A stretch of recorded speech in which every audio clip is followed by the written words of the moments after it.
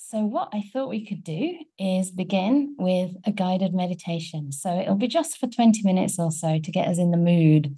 And after that, Venerable Upekkhā has kindly offered to give us a little Dhamma reflection to get you even more in the mood.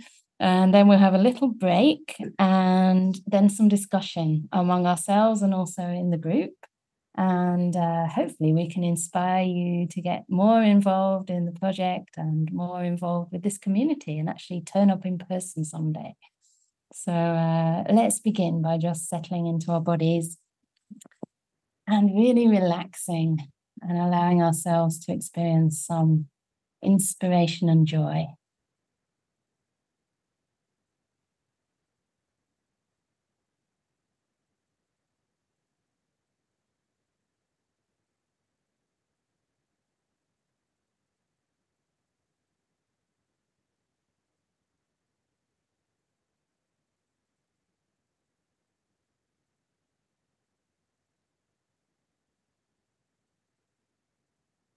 And just gently landing in our bodies,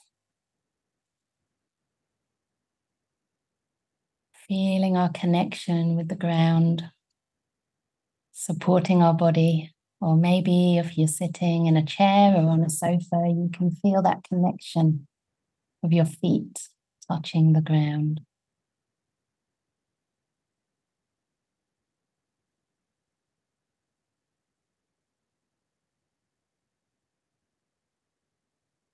And recollecting that this is how the Buddha himself felt. This is how he was seated, feeling that connection with the ground.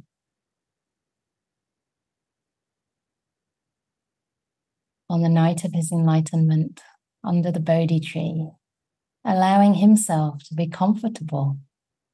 He collected some grass and made a little cushion there between the roots of the Bodhi tree. So see if you too can give your body the maximum possible comfort as a gesture of compassion and goodwill towards this body, this vehicle that you have to practice the Dhamma and take profound steps towards your full liberation. Just as the Buddha may have thought many times along the way that the journey was tough. The difference there is he never gave up. Just as the Buddha can purify his mind, so can we, each one of us.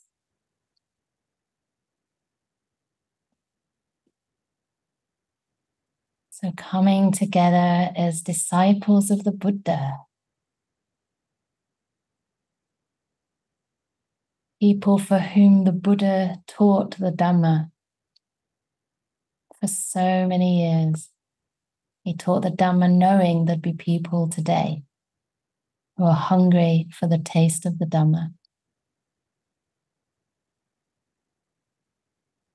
who are able and ready to look for that peace inside the mind.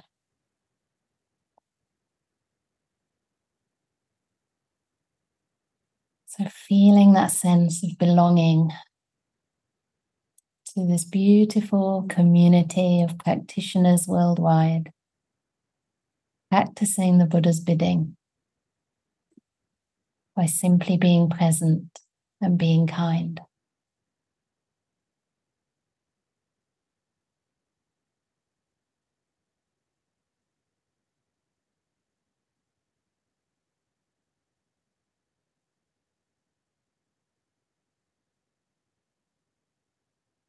And to begin, once you've established a sense of kindness and awareness, kindfulness in your body, just bringing up some quality that you really appreciate and respect, recognize inside your own heart. Perhaps a quality that relates to an awakened mind,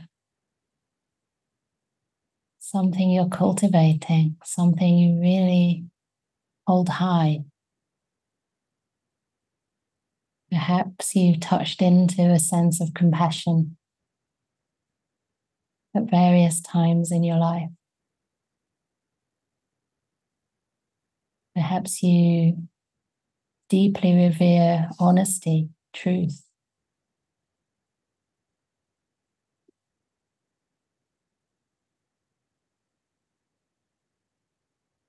Perhaps you're trying to develop more patience, forgiveness to those who you live with or work with.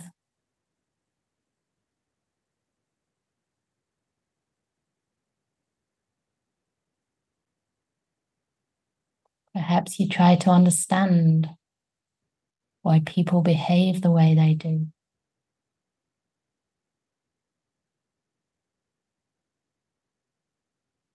Just recognizing the seeds of these qualities, maybe a little bit, maybe a lot, that you've been nurturing and respecting, developing in your heart.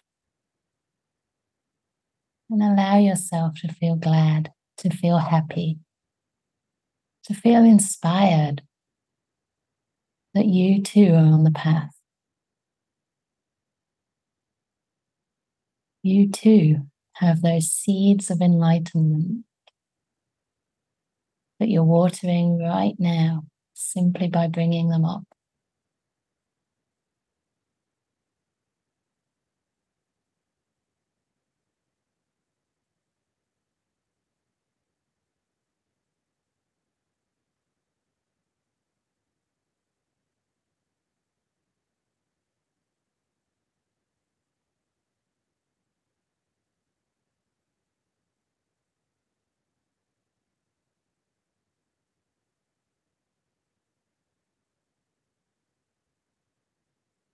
And however much ease, peace, presence you have right now,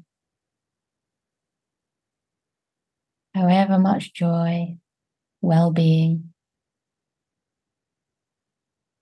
see if you can develop contentment with that.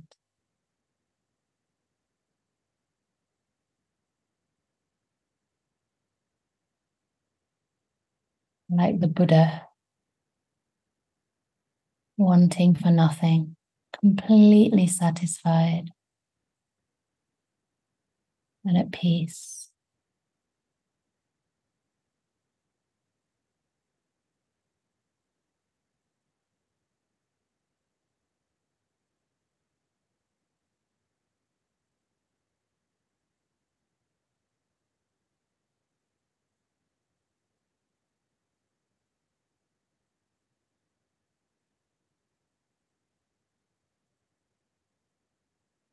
Being content with whatever feelings arise in your body. Being content with the silence, all the thoughts that flow through your mind.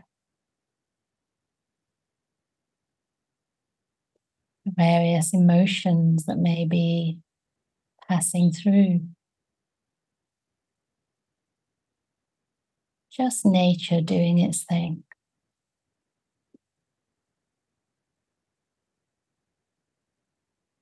Allowing everything just to be. Trusting in your own goodness, your own capacity for awakening. By establishing this beautiful attitude of contentment towards whatever's arising right now.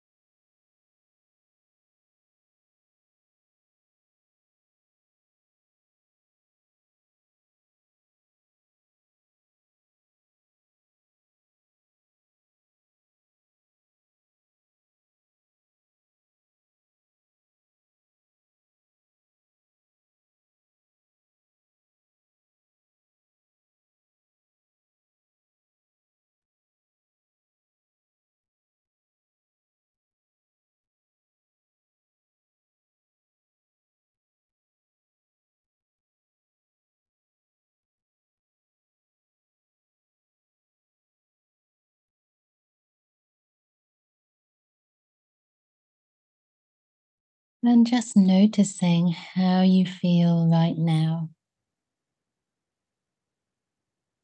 Whether there's a little bit more peace and contentment than when you began. And really valuing that. Valuing the beauty, the goodness in your heart.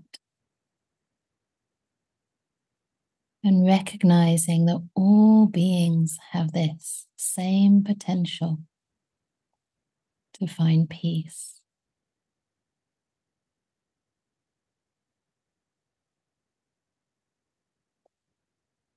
Recognizing that in this room,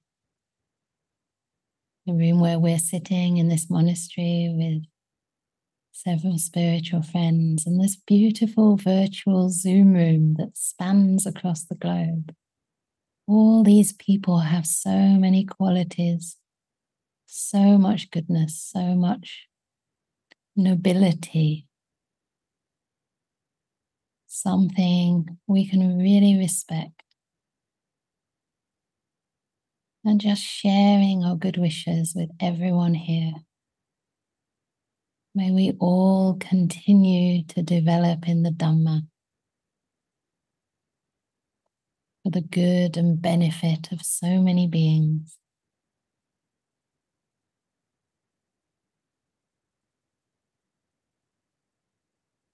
May we all be happy, truly content.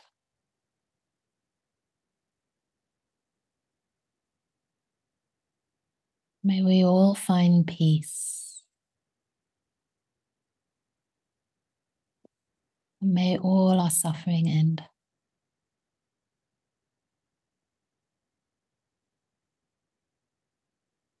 And spreading this thought to all beings everywhere, perhaps particular beings that come to mind, perhaps other beings in various parts of the world, some celebrating with us, celebrating Vesak, the Buddha's enlightenment, and some far away from the Dhamma, suffering in various ways. May all beings find peace, find safety, find freedom from fear.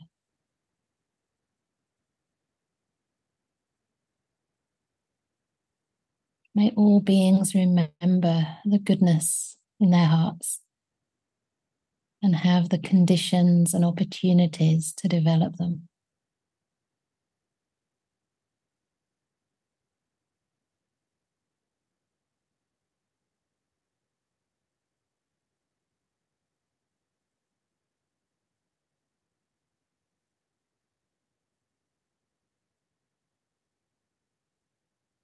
So with these loving thoughts in mind, I'm going to ring the bell, but when I do so, just see if you can gradually come out of the meditation, but staying connected to any peace, any well-being inside.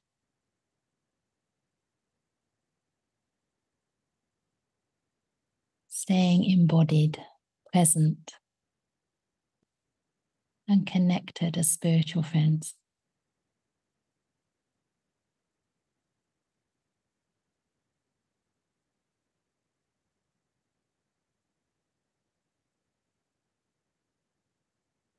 Then if you can actually hear the bell. No. I'll see if I can change the sound. No, it doesn't give me the button. That was a dong.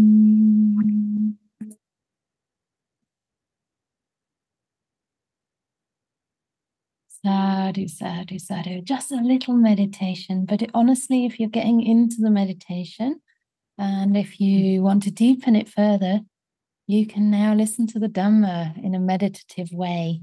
That way it tends to go into the heart and uplift the heart, and you can feel the effects of the Dhamma being shared.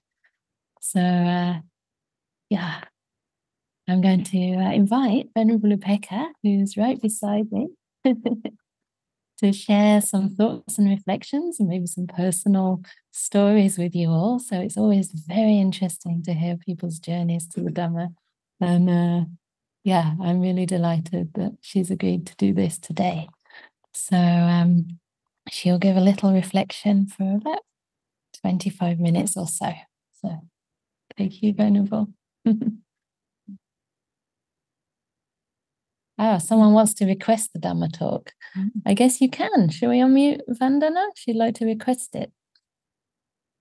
Yeah, yesterday I learned the Pali chant for requesting this. So I thought I should give it a try today. Great. Can I? Okay. Sure. Go ahead. Let me bring my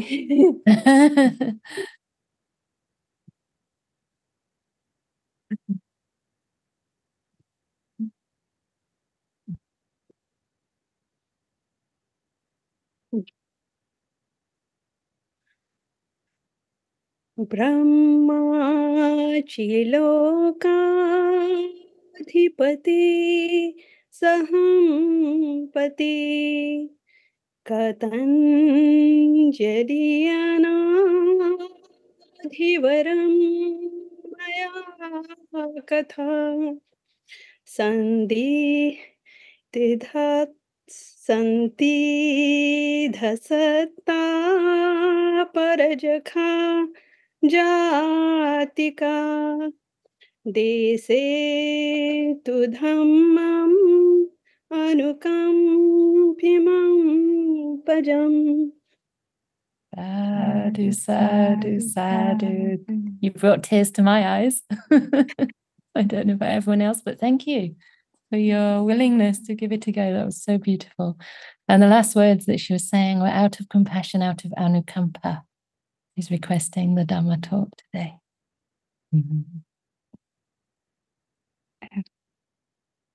Okay, so yeah, I have to begin with. I was reflecting while when Candā was doing the guided meditation that, you know, I feel like I'm standing on the shoulders of giants. That for so many thousands of years, the flame of the Dhamma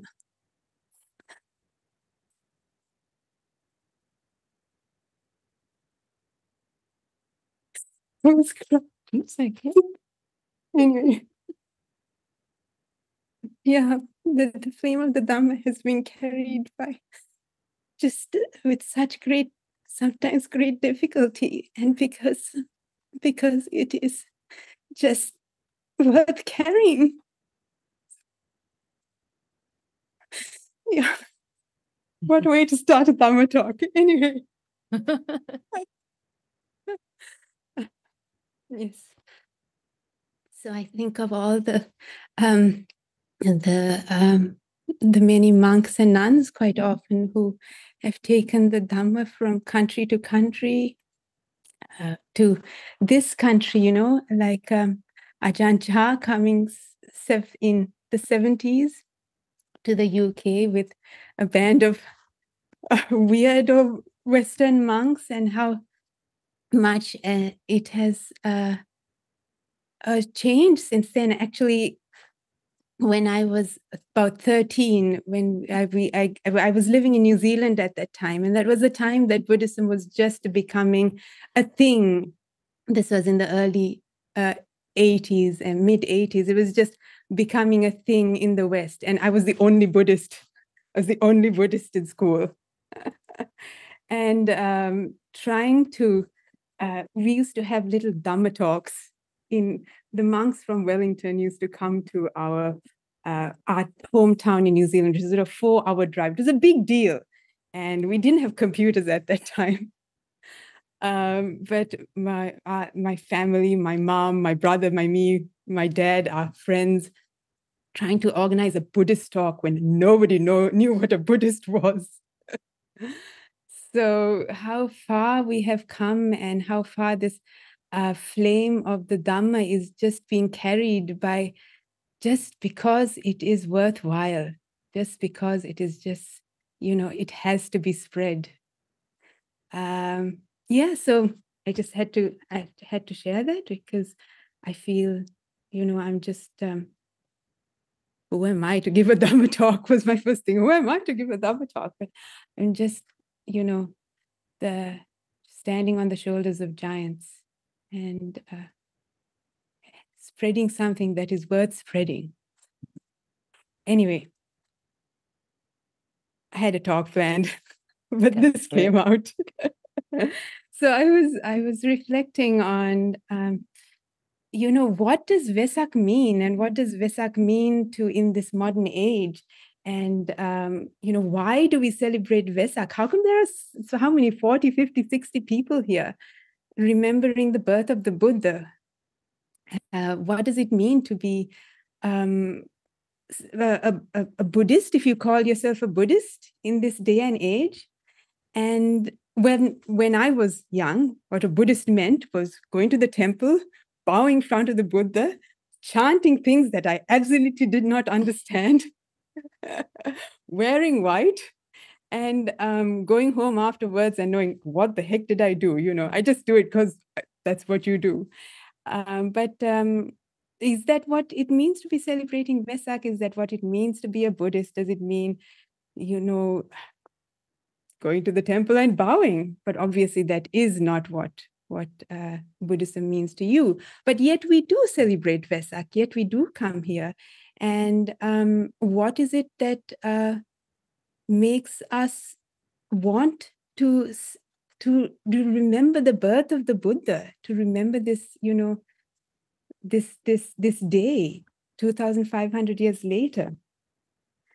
So I know for a lot of people, they come to Buddhism because they want to improve their lives. They want to, it's meditation. It's often, just relaxing. It's learning how to deal with our minds. And that's where we start. And that's where, in a way, what is attractive about Buddhism, because we don't come to it as a kind of a dogma, a ritual, a sort of a blind belief. That's precisely why we like the Dhamma. But at the same time, there is some element of, this beauty that comes from faith is not a word apparently that gels with people, but just a love of the Dhamma, a love and a confidence in this teaching. And that's why we celebrate Vesak. So I was reflecting, how did I come to love the Dhamma? How did I come to be in robes? How did I come to be living in this country? Of all places, why here? Anyway, we don't ask. Dress. No, well, and how and Venerable Chanda says it's nice to have stories. So I thought I'd tell you the story of how I have so much love and devotion to the Dhamma, and perhaps it might resonate for you. But so anyway, being a Buddhist by birth, being Sri Lankan, we used to, go to the temple and chant Itipiso Bhagava Arahang Samma Sambuddho, not knowing what the heck it was, chanting these qualities of the Buddha, and just having no sense of understanding or context of what it means to love the Buddha. But it really was when I was 30, actually. It was my 30th birthday. And I thought, that's it. I'm old. I was married, so never mind marriage, but I've got to go on a retreat. I've got to work this thing out. So when I was 30, my 30th birthday, I spent at the meditation center behind the house that we lived in Malaysia. In fact, my husband at that time also thought it was a great idea to go on a 3-month retreat. So both of us packed up our house, packed up our beds, and ended up in Malaysia. It ended up in a retreat center in Malaysia for 3 months, which ended up a much longer story because he ordained, I ordained. Anyway, the story goes on. But it was really during that first retreat, that first long retreat, that it was a Mahasi style retreat. It was in the Burmese tradition, and there was just the loveliest sayadaw, who was kind of like a father in the end, guy who was the teacher and the guide there. Yes, and so sitting all those hours of walking, sitting, week after week, month after month, and somewhere along the line, the Dhamma, a little spark goes off, and you go, oh my goodness, I'm creating this whole thing. I'm creating my world. It's my thoughts. These are just thoughts. And so all of a sudden, what you have been listening, reading, reciting for decades, all of a sudden, it starts to make sense. And it starts to be obvious. Isn't that obvious? Yes, of course. Of course, it's just I'm seeing something, I don't like it, I react. It's so obvious. And so a little bit of the Dhamma starts to make sense. You kind of go like, of course. And so coming out of retreat, you go back to, you open the suttas, you open a book of with those words, and you read it a bit and go, heck, this isn't complicated. This applies to what I'm doing, and this is definitely something I understand. And so all of a sudden the Dhamma came alive. The Dhamma was no longer something that I just parroted. It was something that was like relevant, and it was something that was, in fact, I could do. Even I could do. And so as you, look into a little bit more, and I was fortunate enough we went to Burma after that. Sayadaw, he sort of managed us going to a retreat in Burma, which ended up 2 years later. And then Venerable Buddha Rakita ordained, I ordained, and anyway. But yes, going further into the practice, further into spending time in meditation, that the more and more the whole thing just starts to be so real. It isn't magic, it's just the truth. And you're kind of going, oh, why didn't I see it all this time? And so that's, for me, was where the faith in the Dhamma started to arise. And then from that seeing it, you kind of go like, my goodness, I am so lucky. I am so lucky to get this, because life was so confusing. I was trying so hard to be happy. I was trying to be the right person, do the right thing, get the right job, say the right thing, and it still wasn't working out. So finally, to hear the Dhamma and know that it's never going to work out. You're not ever going to be the perfect person, and you're not ever going to, it's not by being somebody, it's not by trying to become perfect. That's not the road. You're never going to be perfect. So for me, that was like the rising of faith, rising of confidence in this teaching. Thank God the Dhamma's there. Sorry, not God, but thank goodness. Thank goodness for the Dhamma. Thank goodness for that someone has kept this alive for 2,500 years, that we have this, that, I can be relieved of this confusion of things just not making any sense. Yeah. So I have another 10 minutes. Right. So I just thought I'd just talk a little bit more about what it is to have faith in, or confidence in, the Buddha himself, because today, after all, is the day that we remember the birth of the Buddha, also very conveniently his enlightenment and his passing away. I mean, how awesome is that? But how do we sort of connect to, and why do we connect to this person? I found it difficult in the beginning as well. He just had a lump on his head. He's made of cement and sat at the front of a hall. I mean, but after reading the suttas, and after after seeing a spark of what he was trying to say, you realize, wow, the Buddha, he was not a savior. He was not a god that I want to revere.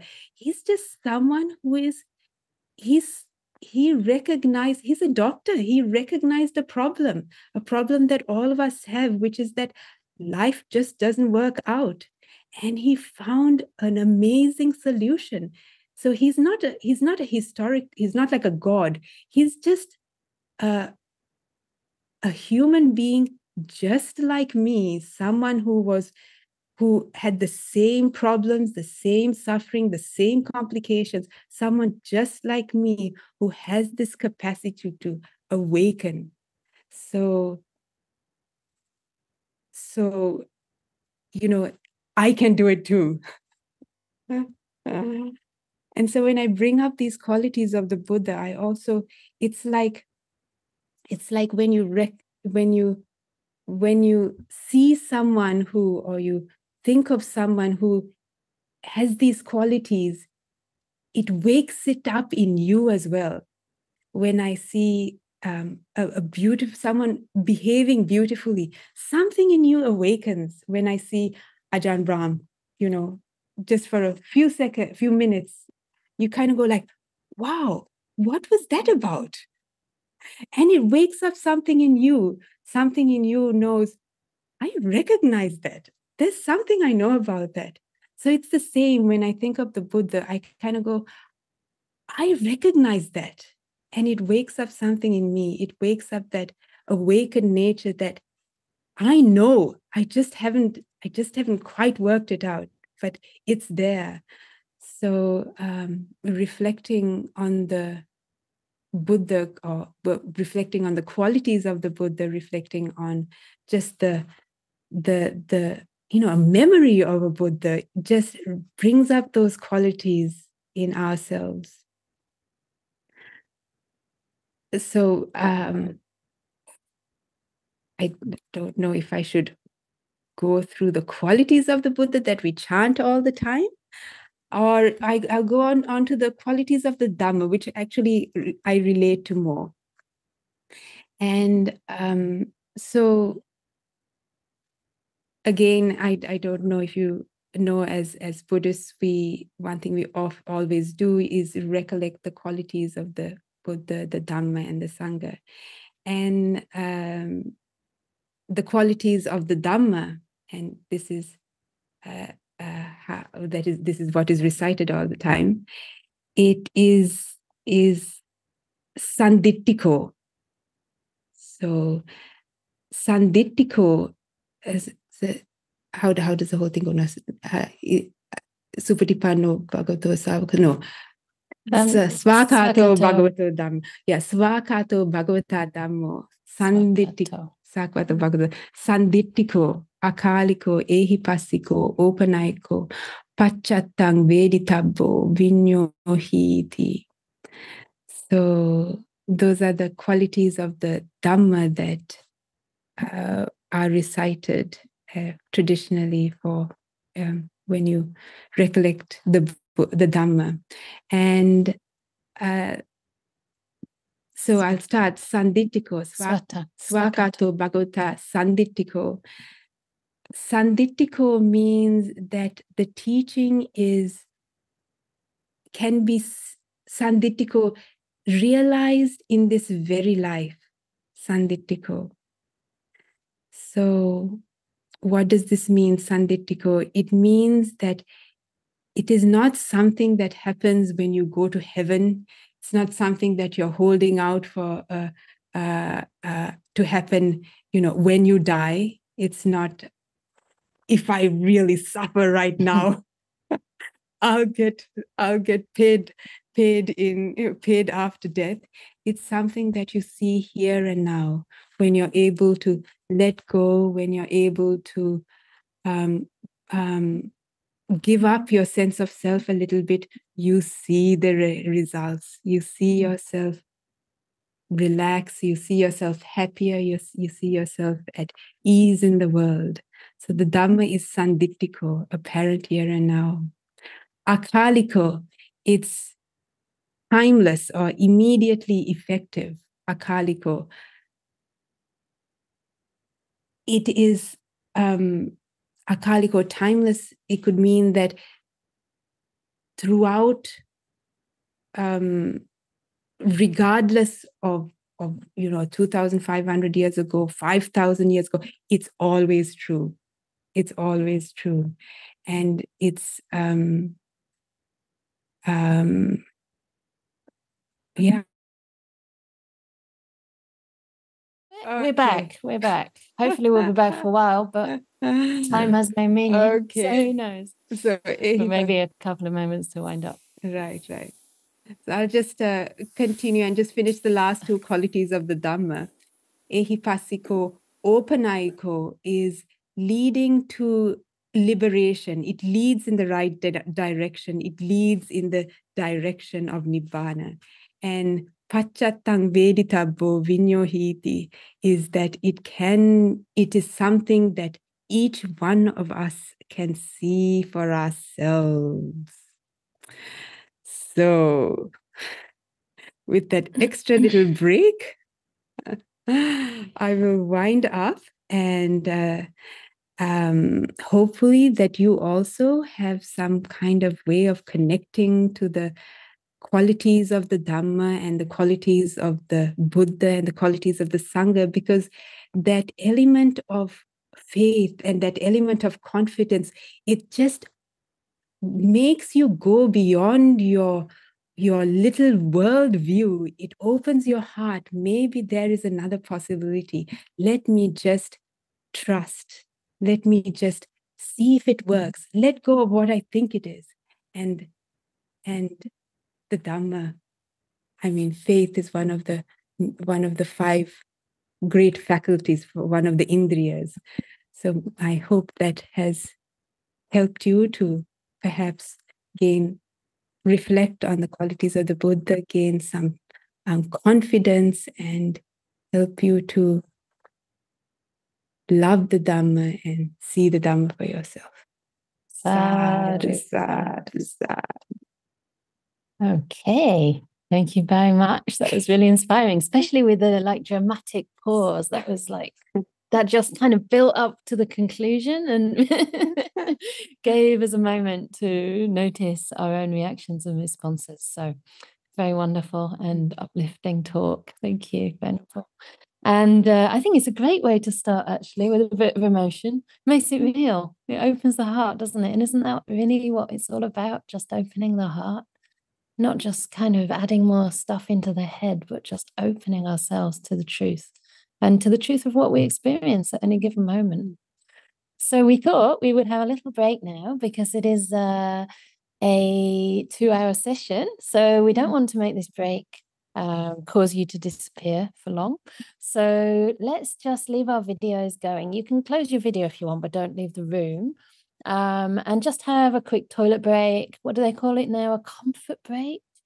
But it usually means water in or water out. So you can water yourselves. however you need to. And we'll see you back at 5, exactly 5. And then we'll have some discussion among ourselves so you can meet each other and it will be really beautiful. And then we can talk together as well. Okay, so we'll just mute ourselves and perhaps turn off our screen and we'll be back promptly at 5. See you very soon. We had a really lovely, we had more people, fair enough. We had a really lovely chat amongst ourselves. And yeah, one of the things that came up for us was the importance of spiritual friendship, people around us who understand this path and who can give us confidence and understanding about the natural kind of inclination that we start to develop to renounce, for example. You know, it's very much against the way of the world. And, you know, we can feel that that's a bit scary, actually, if it's not happening to others. But if we have spiritual friendship and community, then it starts to feel a little more possible and I guess less scary. And yeah, I have to say I feel very grateful that I came across the Dhamma in India and in a place that it was understood and with a lot of time and no return ticket back. So the ability to keep on exploring the path. So yeah, nice to see some comments. Please do feel free to leave any comments about your experience there in the groups. And I hope that most of you are still with us. I think it's still quite a big group. So it'd be lovely to just hear any reflections of things that were said. If anybody would like to just relate something that stood out perhaps for you. We won't be able to get to everybody and we'll have to keep it pretty short. So just a few words so that we have time for some Q&A and discussion about the project as well. So I'm coming to Joseph. Hi, all the way from Canada. Thank you, Venerable. In our group, I wanted to, you've mentioned the Dhamma and you mentioned opening your heart. So I wanted to use this book as a symbol of Dhamma and open the heart and share a story from our group that inspires confidence. And it's a story of an experience I had with Ajahn Brahm that I wanted to offer the community as a gift of goodwill and to inspire confidence. So we were talking about the novice ordination.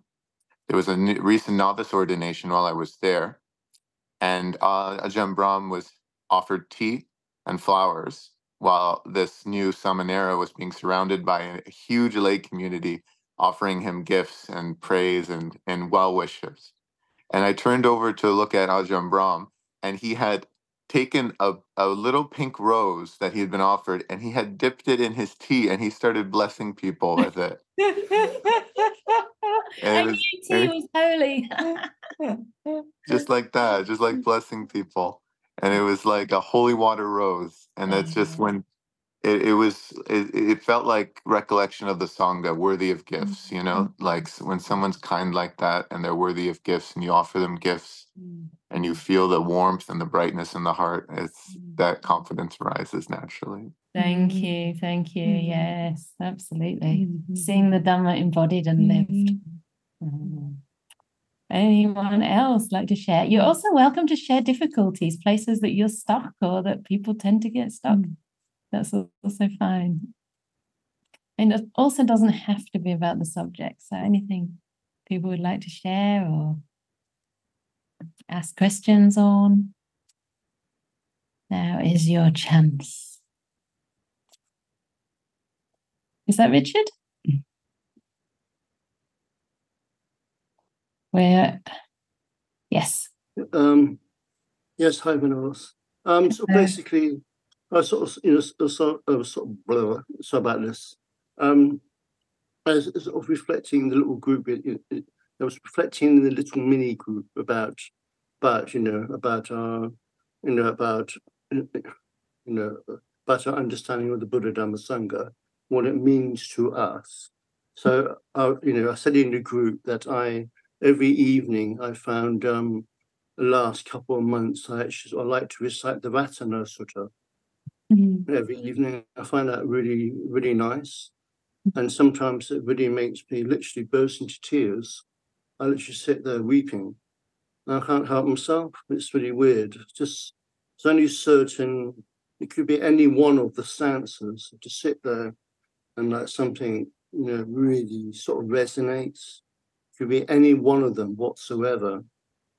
And it sort of really seems to resonate very deeply with me. So I find that very good. So that really is, that particular sutta I find very good. It's very simple. It's very direct, and it explains the highest qualities of Buddha Dhamma Sangha. It does indeed. Thank you. Thank you very much. It's one of my very favourite suttas. Maybe Matthias can write that in the chat. I'm pretty sure he knows. Ratana, just pronounced like it's spelt like it's pronounced. And it goes through the qualities of the Buddha Dhamma Sangha in a very beautiful way. Yeah. And try and get hold of the English translation. It's really special. Yeah.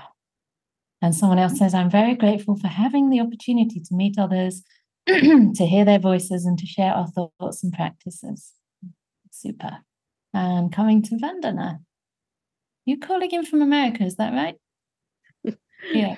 Yeah. So I'm in California. So I got this opportunity to in the room with Christine, Robin, and Reagan. And they all are from Europe, I guess. Yeah, if I understood them correctly. So I was really inspired to hear their journey in the Dhamma. And one of them said about they were going through psychotherapy and it was so expensive. And when they met with the Dhamma, everything was offered for free and even beneficial for their particular obstacles and the issues they were going through. I think the same issue we discussed earlier also, I think yesterday or day before, some other time gathering. Yeah, that how these psychotherapies are, of course, becoming popular because of so many people going through mental issues. And that can be helpful in one way, but not dealing with the root, which is that's why you keep going back to them, spending a lot of money. So I really wish and hope that people find the Dhamma and get all their question answered, because that's what I said to them, that there is no problem out there which Buddha cannot answer. So just have some patience, and then you will find the fruit of the Dhamma, and just meditate every single day, listen to the talks, get inspired, get motivated every single day, and you're on the right path. So thank you, Venerable Candā, for this opportunity. Thank you very much for your comment. I'd just like to say that whilst I fully agree that the Buddha's teaching gets to the root of the matter, the greed, hatred, and delusion, ideally, I do think it's important that we're in a balanced state of mind, that we actually do address mental health issues as we would physical diseases, to be really able to absorb the teachings most effectively, because sometimes there are genuine mental health issues. And the Dhamma is not sometimes specific enough to go into the exact causes there. And sometimes it can be so helpful to speak to another person and someone who really understands the patterns, because they're just patterns, patterns of thinking, patterns of behavior. And sometimes also, what do you call it? When the brain chemistry, the actual, that can be a chemical element to things like depression, etc. So it's not to say that we shouldn't continue taking medication, especially if you have things like, say, paranoid schizophrenia or something like this. If it's helping you, it's not a sign that you're not a good practitioner. In fact, it's a sign that you're dealing with multiple causes, and that will have most effect, I think. So yeah, the Buddha definitely goes to the root cause, and eventually, in a sense, the Buddha's teaching and the path of meditation is a higher training. There's a lot that comes first. So we need to work with our sila, with our livelihood. And livelihood doesn't just include what we do. I think it also includes our ability to contribute in a meaningful way. So when we think about taking candidates for training, for example, we want to see that they're able to function well in the world. They're kind of integrated enough in their practice and in their relationships, etc., that they've done a lot of that work to be not perfect by any means, but in a reasonable sort of state of stability, to then start undermining, in a way, all that we take to be a self. Because that can be a scary path, you know. It can be a scary path if there's not quite a healthy sense of self, first of all. It can be a little bit destabilizing. So I think those foundations are really important too. But yeah, the Buddha did teach actually an Eightfold Path. So it is included there. In that sense, I completely agree with you. But I just wanted to put that little caveat. Yeah. Anything else from the room? I'm sure there'll be lots of comments. Filippo is there. Is he going to ask something, or is it your dad? You can if you want. He's so shy. Yeah. I'm sure. Hello. Don't worry, I won't force you. Hi, Sean. Yes, no, it was our discussion group, and well, one thing I said that then other people said they felt the same was in terms of was quite I don't know if it's the right word, reassuring, but it's or even nice to know. But some of the when I said the obstacles that I find, being busy, trying to do too much, trying too hard, and that's where I find I have obstacles. And they said, some other people said, yes, I'm the same, and I haven't maybe practiced as much as I want to recently. And it's like, oh, maybe I'm not so bad as I sort of thought. And again, just having these talks, speaking to people, and having good friendship, being around good people and people that practice, is really uplifting and inspiring, and just it just really helps, doesn't it? And Venerable Upekkhā said in her talk earlier about trying to be perfect, and trying too hard, and actually it's just we're okay, and just those words just really resonated, and just even hearing things like that. So thank you. Yeah, it's funny, isn't it, that it takes a lot for us to realize we're okay or we're good enough when we're actually more than good enough. Yeah. Anna, nice to see you. Nice to see you. Lovely to see you at last. I know I wasn't much recently around, but it's going to change that. Good. I was just reflecting now, but since Dhamma is in my life became easier, much easier to deal with any difficulties and deal with people, being truthful to myself, like kind of easy to deal with different people, even difficult people. Than before, I think that many people like telling lies or something because they are afraid. And when Dhamma is in your life, you are not afraid. So it's much easier somehow. Life is lighter. Yeah. I feel like that in many difficult situations. Yeah. I might be frustrated, but I feel that it's easier to deal with any problems in my life. Super. Concrete benefit. Yeah. So this is kind of confidence. Yeah. I feel that going through life is much easier.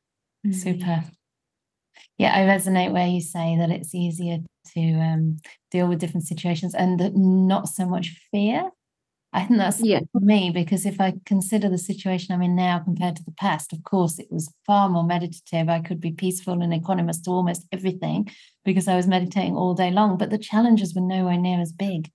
And I think, learning that however this 5 khandhas is manifesting is nothing to do with me. It's the result of the conditions I'm in, gives me a lot more confidence to allow that to be. If I'm stressed or if I'm a bit don't have the capacity to deal with one more question, it's not a personal issue, and it's not so worried about what other people think, because I know that anyone in this situation would be the same. And in that sense, it gives me much more confidence to kind of stretch into areas that would be impossible to conceive of previously.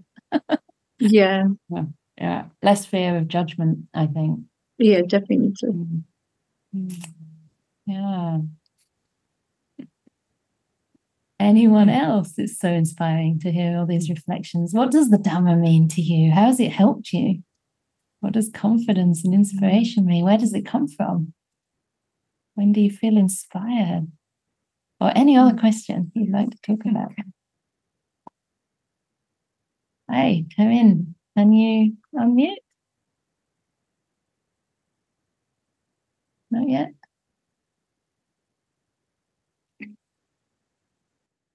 Okay, I'm going to go to Sunai. Oh, you've done it. Okay. I've done it. Hi. Thank you. It's just building on from what you've just said in our group with Terry and Tristan.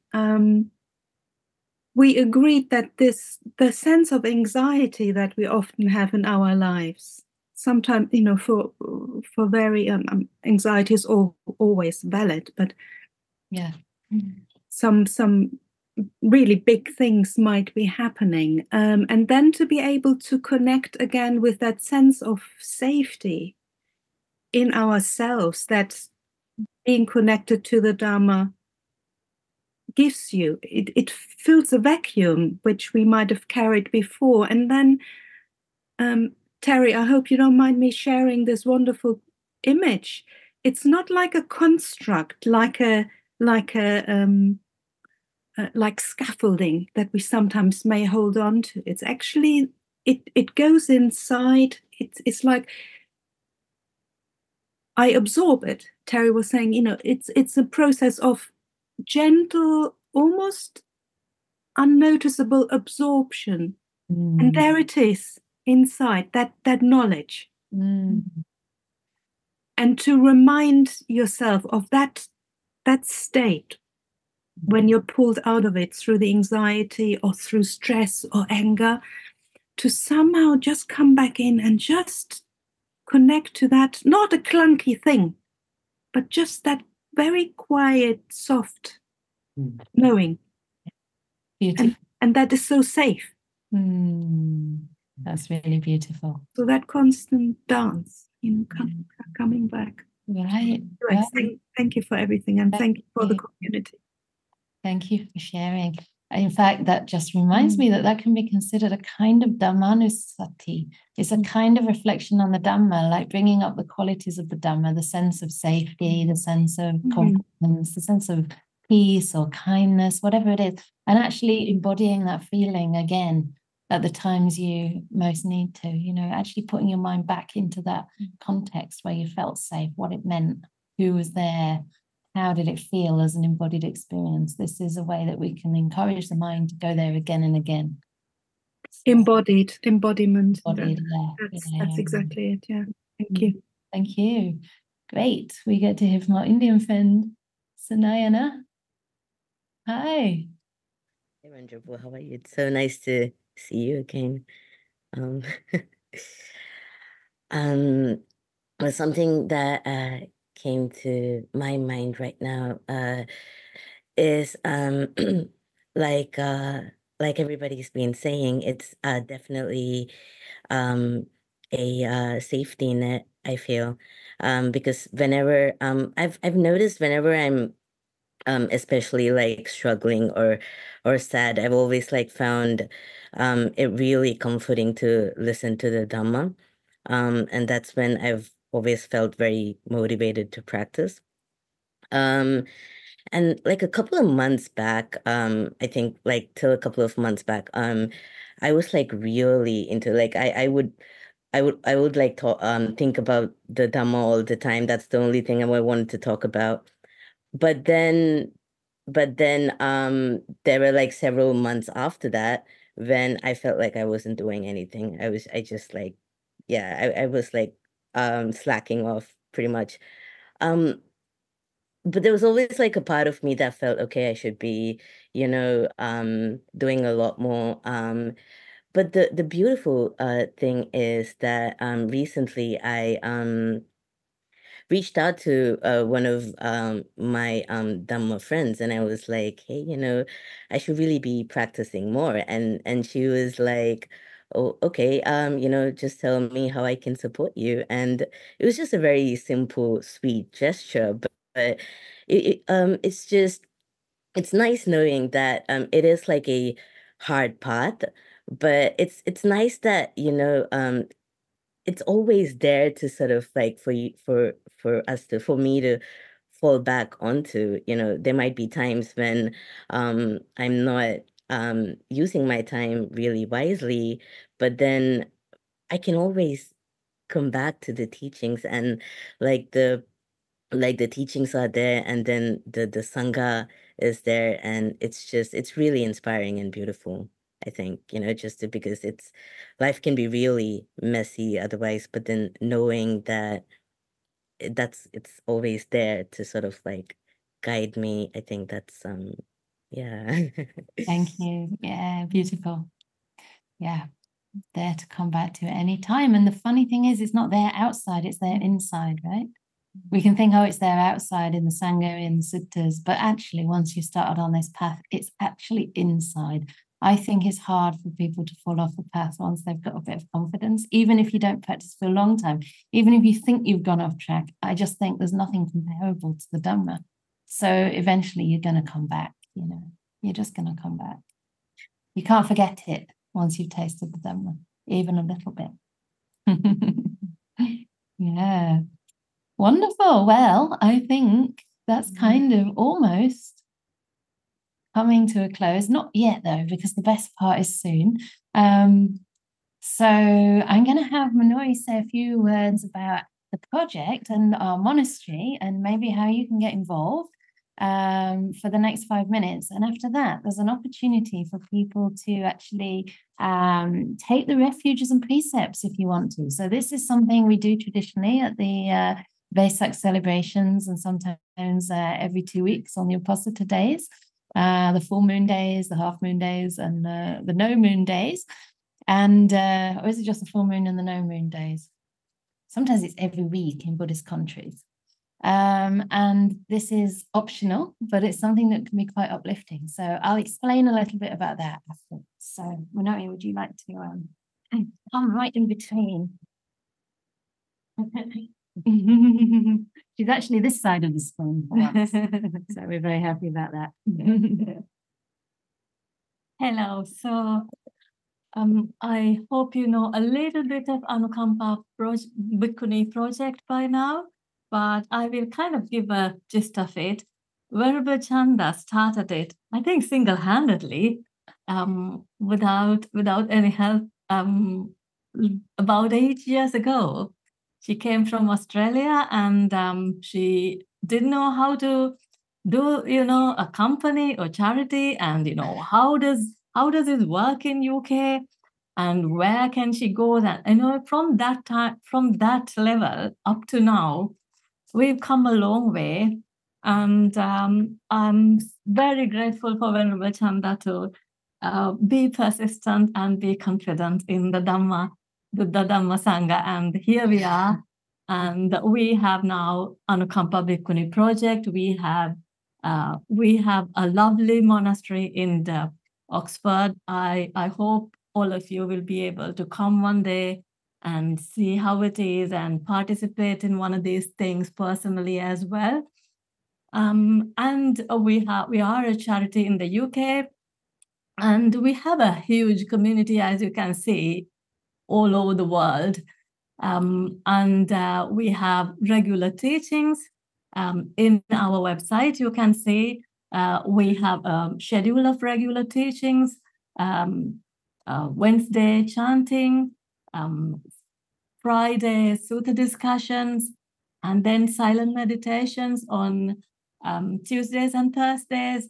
Saturdays, we have metta meditation. And when Venerable Candā goes on Vesak, we have had for a couple of years so many other bhikkhunis. It is a very rare chance. I've never had such a chance coming from a Buddhist country. This is the first chance I had, teachings of so many bhikkhunis during the Vasa. So I'm very grateful personally, and I'm sure all of you might be having so many different values from Anukampa Bhikkhuni Project. So the project, we are in a big place now, I think. In the project-wise, we are quite stable, but we can't do it without you. We can't do it without the community. And all of us rallying around this. So we came to this new monastery from a smaller tourist house, and we are still settling down. We haven't sold the other house yet, so we are still getting the plumbers and all kinds of things. You know, when you go into a new house, but when you go into a new monastery, changing a house into a monastery is such a big work. And this monastery has given much more space than the previous monastery building, and it has given Venerable Candā opportunity for physical space to train other bhikkhunis, future bhikkhunis, and also as we have here today, we have other bhikkhunis visiting, and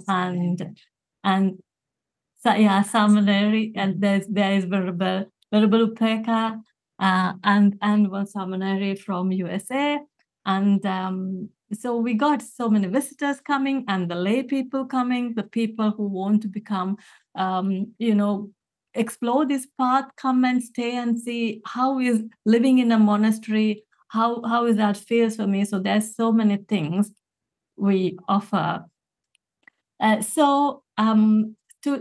We can't do it without the community. We can't do it without the generosity of all of us.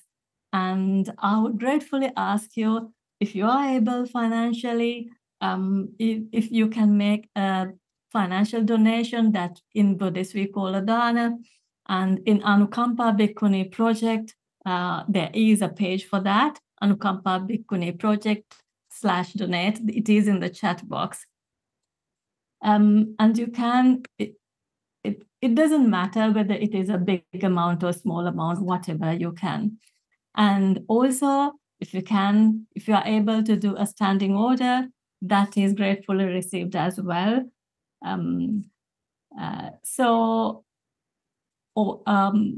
That is financial, which is very important at this juncture of the project. And if you want to get involved in other ways, it's all in detailed in the website. There is, if you want to come, if you want to do a physical dana, that is a food donation, you can email team@anukampaproject.org and discuss with them, find the times and days that can be done. Even you can do it remotely. And also, if you want to find exactly what are the needed items, I don't want to give something which is not useful, there's a needed items list as well in the website.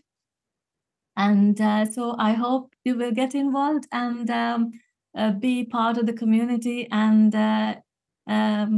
make this grow for the future. Thank you very much. Thank you.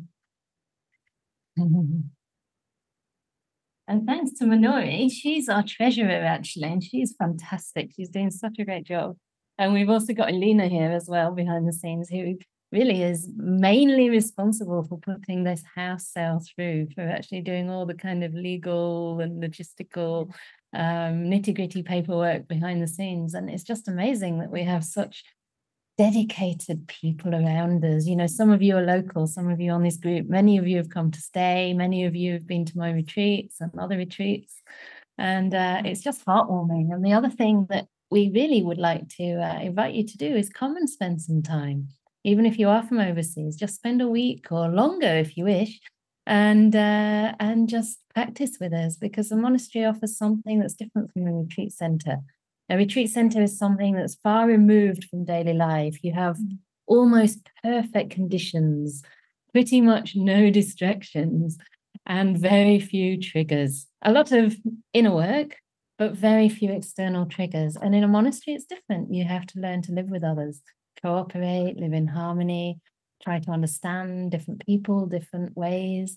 and also practice right speech. So we have this beautiful balance between service and solitude, which I think is really a special attribute of a monastery. You know, you will get solitude, time for practice on your own, and some of the teachings as well, like this, and the other groups that we do. So what I really feel happy about with this whole project is just the building of community, but also offering the complete Eightfold Path, not just retreats that are then sometimes difficult to integrate, but a kind of lifestyle of practice.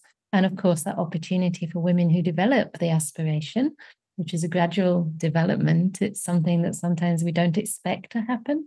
But at some point, for me anyway, there was no other choice. You know, it just felt like the only possible way to continue, because I just wasn't interested in the things of the world. You know, there's no real interest in coming back to all that.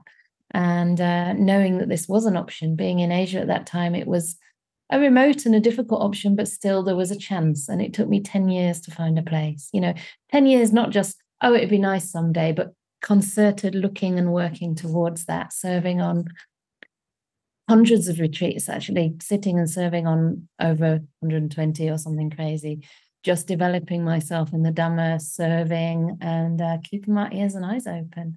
And that's why I'm passionate about doing something here, because often we can find a place in another country, but at some point there's a visa issue or there's a stomach issue. In my case, there were both, actually. And just to be able to practice in one's own cultural setting and also bring something of the Dhamma back to a land where it's very hard to find, you know. And the Buddha said that the Bhikkhuni Sangha is absolutely necessary for the long-term strength and continuation of the Dhamma. You know, we need people from every community, not just the male and female community either, but gender non-binary folks, transgender folks, all kinds of people, as many as possible, to represent the Dhamma in their own unique way. And this is why we're really keen to make a very inclusive community that hopefully you can feel that you belong, and you can feel that safety and a sense of spiritual friendship that can really support you on the path. So yeah, you can write to the TMAT as well if you want to come and stay. Actually, there's not much more space now. There's like literally one little slot until the rains retreat, and then yeah, it'll be a bit of a pause while I have my own retreat time. But next year we'll really get into this and start having more happening at the monastery too. So yeah, some of you here have actually applied for next year already, so please feel free to do that as well. Okay, so for the last 10 minutes, there's not a lot of time, I wanted to offer an opportunity for those who wish to take the refuges and precepts. And what I want to say with that is that this is something very beautiful, very uplifting. It's a kind of commitment that we make to recognize that there's something much higher, more noble, more beautiful than what we know right now, and that we can aspire to that. We can take refuge in the qualities of the Buddha, the Dhamma, and the Sangha, and that will help to grow them within ourselves. And so we take the refuges not in any person, but in our own capacity to develop the Dhamma within ourselves, and to really start living with more compassion and wisdom, and to make a commitment to that. And it's important to say that, you know, the precepts, taking the precepts is not putting yourself in a straitjacket. It's not only about restraint. We undertake the training to refrain from certain actions that are harmful and that cause pain to ourselves and other beings. And we commit to living a life of harmlessness, a life of honesty, truthfulness, non-violence. It's actually an active thing as well. And you don't have to be perfect to take the precepts.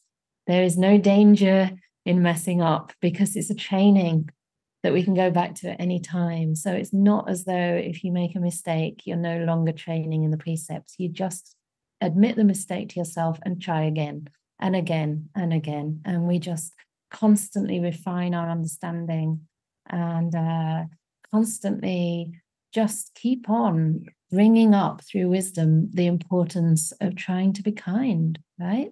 Kindness is at the heart of everything. And if our motivation is one of loving kindness, then our actions of body and speech are likely to follow in that direction. And in a way, it's those precepts are sort of manifestations of love, right? Love is something we have to actually do. And one of the ways is to use our speech, use our bodily action in a wise way to bring happiness to ourselves and other people. So what we usually do is pay respects to the Buddha, and then we take the refuges. And then I'm going to offer the 5 precepts because there's not a lot of time. And I think 5 precepts is realistic. It's already late afternoon. Many of you might be looking forward to dinner, or you've had dinner or something already. So I'm going to offer the 5 precepts.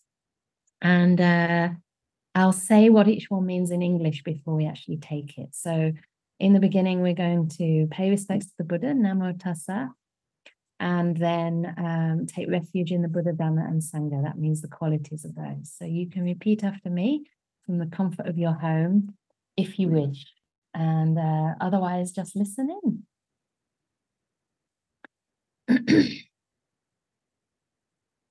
So I'll recite Namo Tassa 3 times, and then you can recite it 3 times, okay? Namo Tassa Bhagavato Arahato Samma Sambuddhassa. Namo Tassa Bhagavato Arahato Samma Sambuddhassa. Namo Tassa Bhagavato Arahato Samma Sambuddhassa. So you can chant along with Venerable Upekkhā. Namo Tassa. Oh, for them to say it with you. Namo Tassa Bhagavato Arahato Samma Sambuddhassa. Namo Tassa Bhagavato Arahato Samma Sambuddhassa. Namo Tassa Bhagavato Arahato Samma Sambuddhassa. Buddham Saranam Gacchami. Buddhang Saranam Gacchami. Dhammam Saranam Gacchami. Dhammang Saranam Gacchami. Sangham Saranam Gacchami. Sanghang Saranam Gacchami. Dutiyampi Buddham Saranam Gacchami. Dutiyampi Buddhang Saranam Gacchami. Dutiyampi Dhammam Saranam Gacchami. Dutiyampi Dhammang Saranam Gacchami. Dutiyampi Sangham Saranam Gacchami. Dutiyampi Sanghang Saranam Gacchami. Tatiyampi Buddham Saranam Gacchami.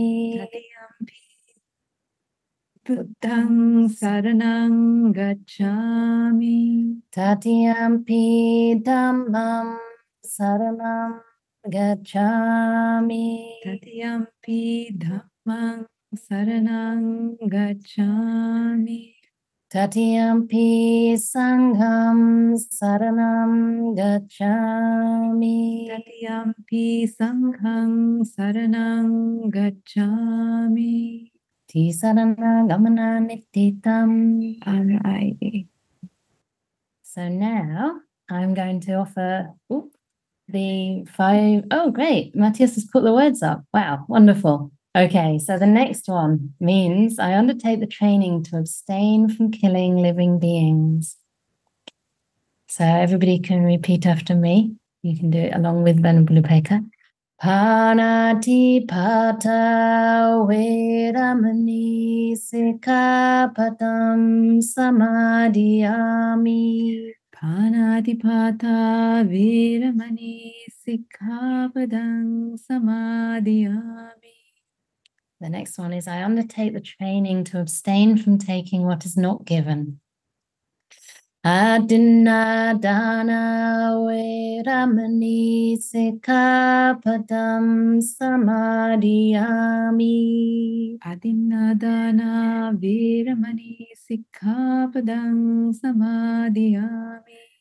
The next one, I undertake the training to abstain from sexual misconduct. Kamesu miccācara veramani sikkhapadam samadhiyami. Kamesu miccācara veramani sikkhapadam samadhiyami. And then I undertake the training to abstain from false speech. Musavada veramani sikkhapadam samadhiyami.